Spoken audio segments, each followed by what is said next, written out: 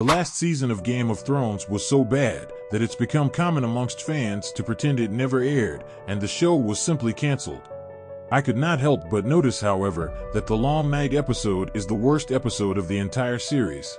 Jon literally holds a war council and explains the Night King powers to everyone, and yet right as the war is about to start, they hide the women and non-combatants in the crypt. Quick question, isn't this akin to sleeping in a graveyard during a zombie apocalypse? He is literally the Night King. He can revive the dead, and these guys were hiding on a crypt, which is a fancy word for a graveyard. This is Dumb and Dumber for you. They never fail to come up with ridiculous writing. Let's pray the author does us justice in the books, and don't forget to follow for more.